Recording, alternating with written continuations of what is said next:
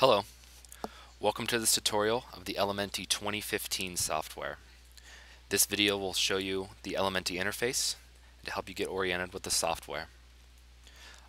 Up here in the top left is your preview panel. This will show you a preview of whatever file you have open. Most cases this will be your project. You can also drag and drop layers in this area to size and position them to give the look and feel that you want for your project. Down here in the bottom left is the Browse panel.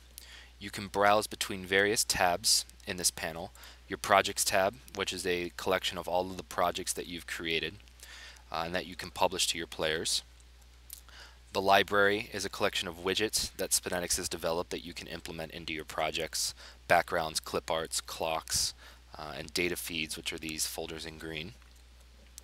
If you have Elementi M or X, you have an Assets tab. You can use this to store frequently used files so that you can stay within Elementi and reference them quickly. The Devices tab is a collection of all the devices that you've either automatically discovered or you've manually added.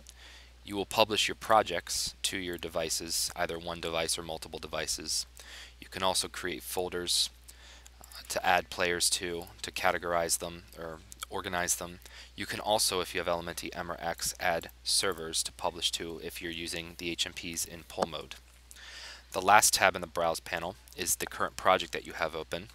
The name of this tab will change depending on the project that you have open. So for instance, if I open up this project called Pull Mode, the name of this tab will now change to Pull Mode. It'll also open up the project in all three of the tabs.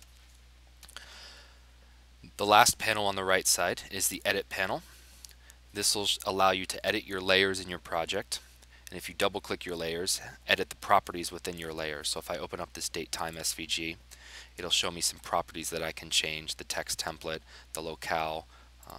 So if I wanted to change this to another country, say for instance Argentina, or I could do, let me do Arabic, something noticeably different. It changes the formatting of the date time.